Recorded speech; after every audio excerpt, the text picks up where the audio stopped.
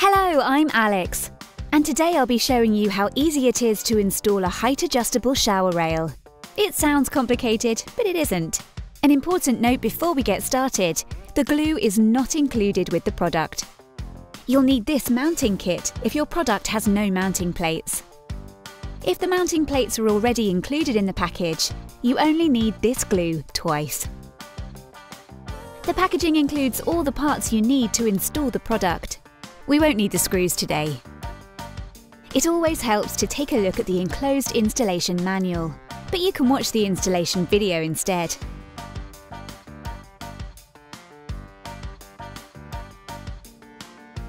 To attach your new shower rail to the wall, all you need is a spirit level, a pen and a screwdriver.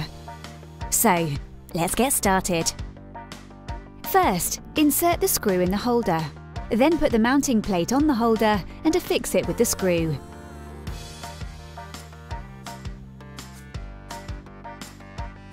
This is done twice. Then audibly click the shower rail into position on this holder. Now push the shower bracket onto the rail. Make sure that the larger of the two openings for the hand shower is facing upwards. Then push the second holder onto the rail.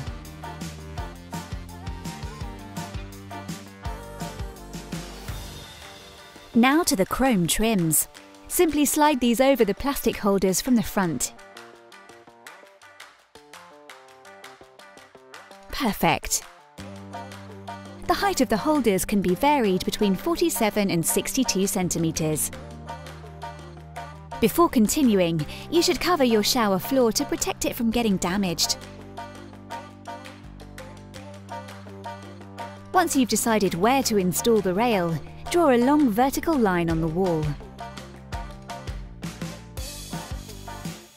Then hold the shower rail, centered over the line, and draw a horizontal line under each of the holders.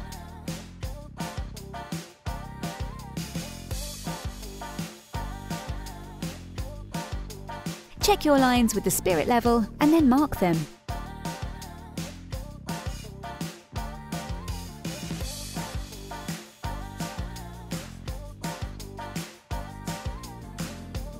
Now you need the self-adhesive angles. Note the form of the mounting plates. Pull off the foil and affix them on the lines.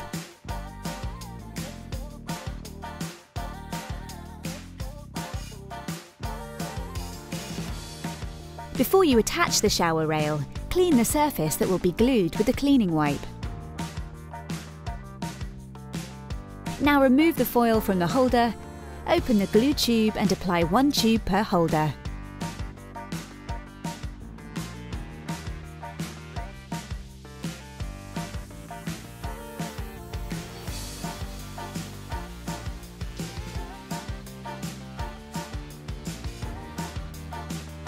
Then attach the shower rails to the wall using the angles. Allow the glue to set over 24 hours.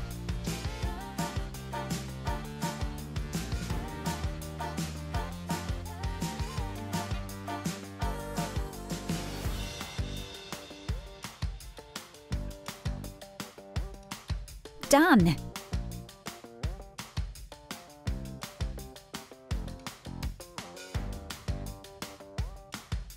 That was easy, wasn't it?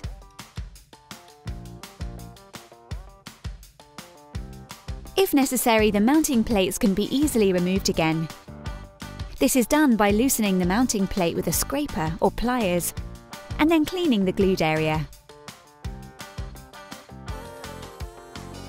And that's it.